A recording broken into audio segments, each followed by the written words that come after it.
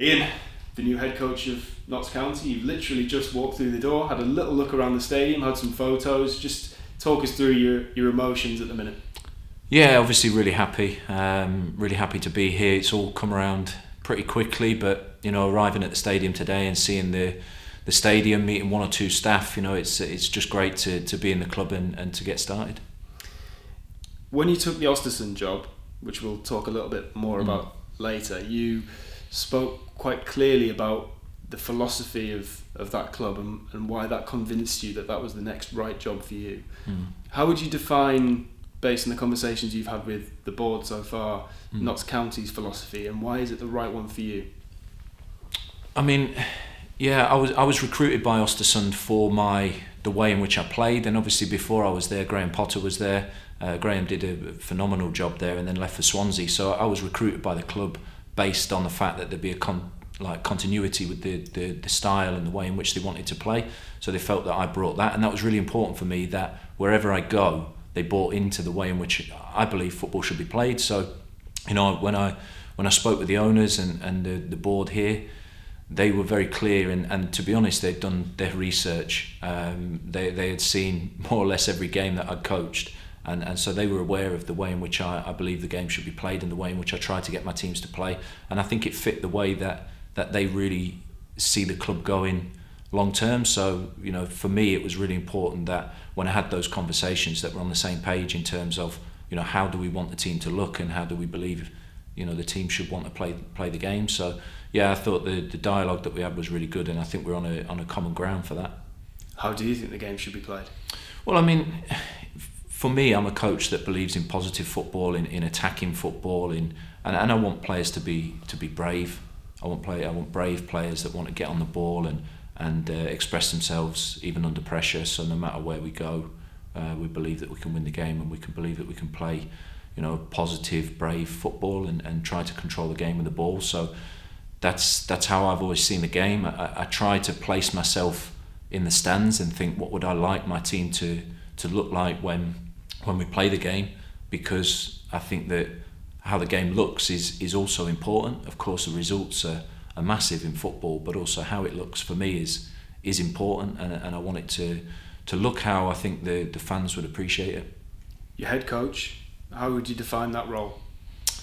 I mean, that's the role I've always had. I've been in Scandinavia for almost 8 years, and abroad, internationally, it's very typical that it's a head coach, and then you may have a sporting director or a board or teams for recruitment above you, and that suits me because I enjoy being on the training pitch. I think my strength is on the pitch and with the players, and for me, certainly coming from abroad for quite a long period of time, I think having a team of people to help and support in the recruitment process, for me, that's something that definitely I'll be able to lean on the analytics and the people that are around within the club already to help with that. So that frees me up really to coach the team and work on improving the players and improving the team for every game.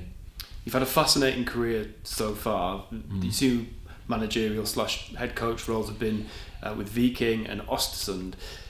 Both, obviously hugely challenging roles, given, very relatively inexperienced, I suppose, when you went in at Viking, but also off the field problems at both clubs.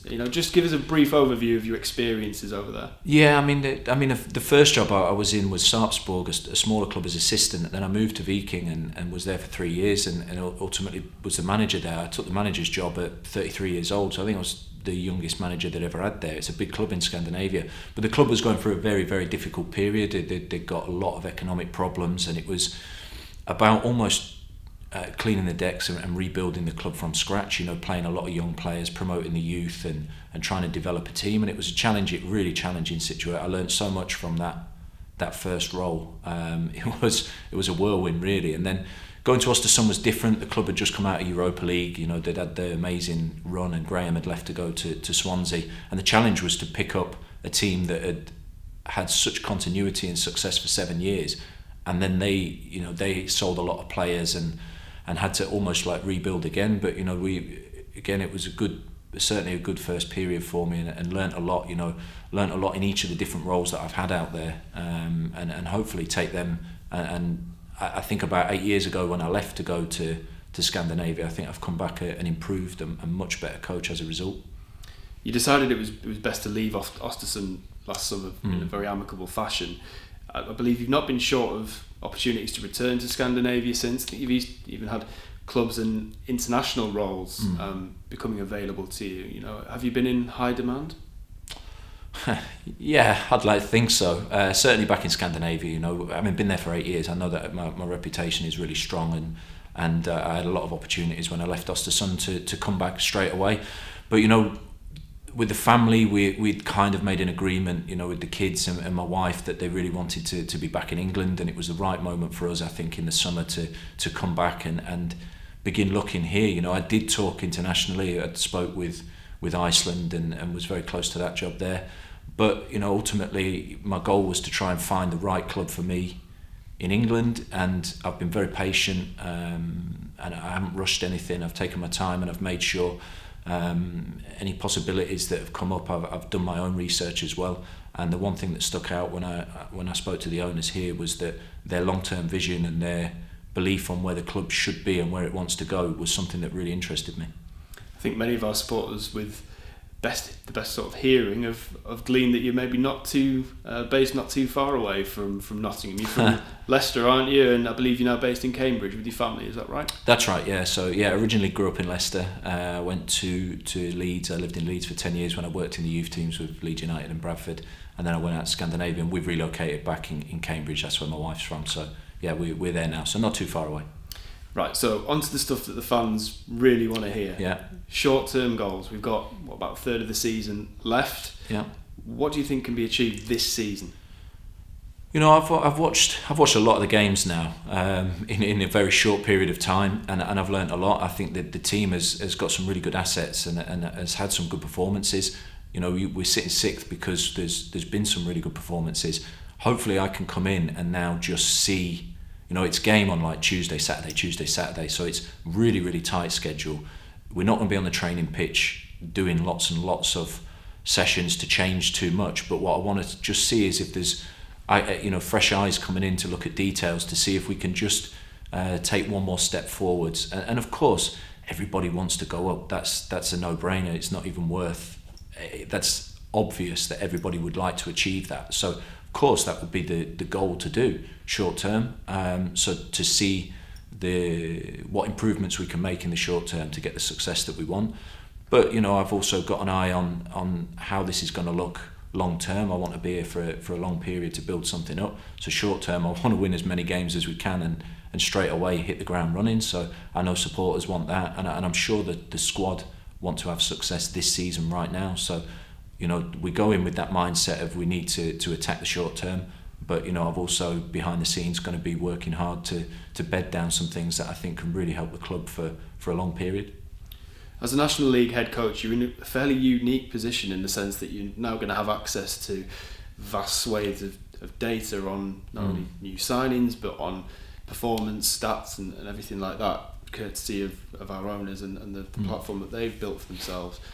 How much does that appeal to you, and how much did that sort of convince you that this was a good job for you? It was a big factor, actually, I have to say. I'm not a data, what would I say, a real data guy in terms of my own work, but I really like when the data is brought to me and I can put it into context for what I'm looking for in the game. So there's so much of it, and it's so advanced now, and I think if you don't use it, it's a massive area that you're missing out on. So to really embrace it, you know, everybody knows there's like the science, which is the data, and then the art, which is the coaching, and trying to bring the two together. And I'm all about the coaching, but I love the data to connect with it and underpin it. So I think it's important. It's important to use it and put it into the context that you want, and if it can help us get better.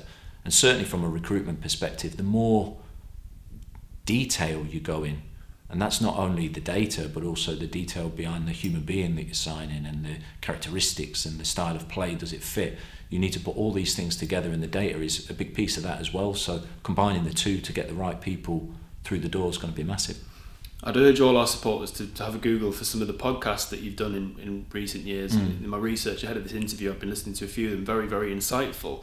And I thought one of the interesting points you made on recruitment in one of those podcasts was how important it was to recruit the right sort of player with the right attitude and the right mentality. But what I'm interested to know is how do you identify that when often you're bringing in players who you've never met before and who you're not really 100% sure what their character is. How do you work that out?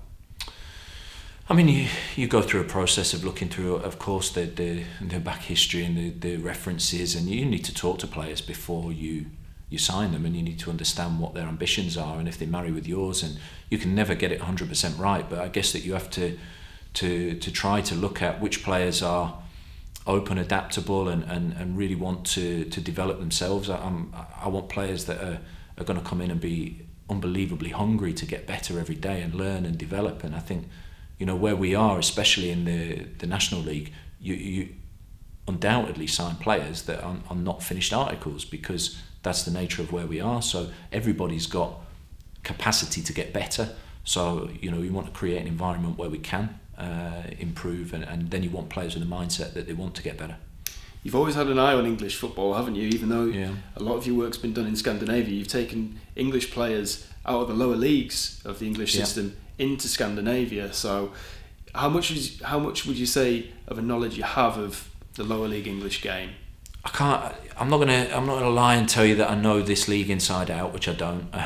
You know, but I didn't know the Swedish league inside out when I went there. But you know, we started with 6 wins out of 7. So you know, I know football, and I know coaching, and I know tactics, and hopefully that helps when you come in. But yeah, I took players from non-league, so I'd looked at some players and brought them over to Sweden, and actually a couple when I went to Norway. We took some players on loan from Crystal Palace, Sunderland into Viking, and I think it's a different style of football over there, but certain players can fit in certain styles, and I think that's worth remembering. So you can find really good players in different leagues that suit you really well. So I think I've been quite open with the mindset of where good players can come from and how they can fit into your environment, and I've looked at the lower leagues for recruitment. So certainly I understand the football and bits of it, but yeah, I can't say that I know it inside out at the moment, but hopefully very soon I will. And you certainly will, because you've got plenty of games coming up to get used to. And the first one is an intriguing semi-final tie against AFC Hornchurch in the FA Trophy. Now, a lot of our fans, I guess, are looking at this game with huge importance, not only because it's your first game, but there's also a good opportunity that they'll be able to attend in limited numbers a potential Wembley final. How is that as a first game for you? Yeah, it's a really, really interesting one, because, you know, I guess that many of the Hornchurch players have been unable to kind of train and in lockdown, but on the flip side, I guess that they've been sat at home with just one thing on their mind, and that's coming to Meadow Lane with a chance of a Wembley final. So actually I think it's an unbelievably difficult game, because I think we'll find a team with like a crazy amount of passion to get out on the pitch and play and try and get themselves to a final. You know, this is the one game that they've been thinking about for months. But it's equally important for us. You know, I want to, of course, hit the ground running, and it would be nice to get out at Meadow Lane and put on a good performance, hopefully. And of course, the carrot of being at Wembley and having supporters there potentially is really massive, because I think everybody misses the fans. You know, I started the season over in Sweden with no fans, and so I've experienced that, and it's tough. You know, you thrive off of the supporters, and when they're not here, you miss them. So, you know, the thought of being able to get to Wembley and have the supporters there is fantastic, really. So yeah, for me, it's really important. Every game's important. As I mentioned earlier, you've literally just walked through the door, so it's about 9:15 Thursday morning at the minute.